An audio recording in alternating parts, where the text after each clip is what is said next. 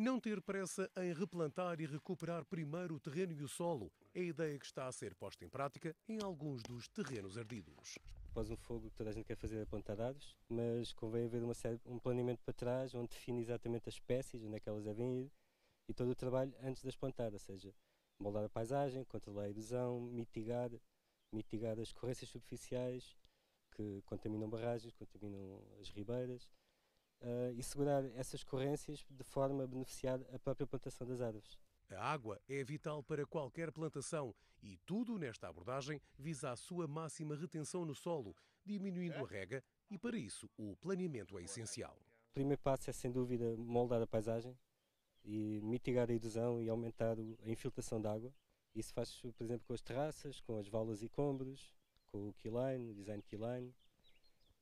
O segundo passo será fazer prados.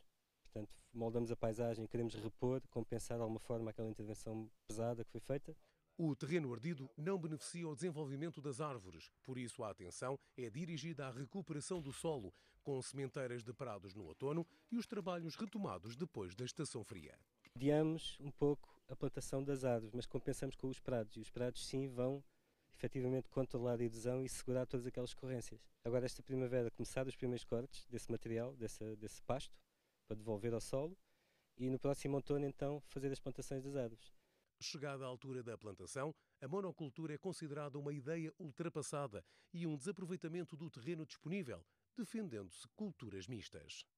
Linhas de árvores e nas entrelinhas pastos, por exemplo. Estes pastos podem ter mil e uma funções, podem ser cereais, podem ser hortícolas.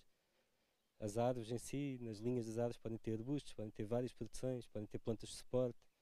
Portanto, o caminho, sem dúvida, é a policultura. Quem está no terreno quer uma recuperação integrada na paisagem e ajudar a mudar mentalidades. Estamos agora com um grande trabalho, mas acho que vai valer a pena de fazer até o fim.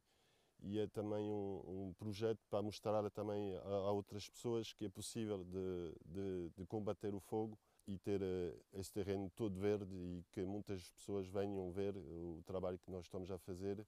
A intenção é que, em 2 anos, o verde passe a dominar a paisagem numa produção rentável, com melhor aproveitamento de água e combate passivo ao fogo.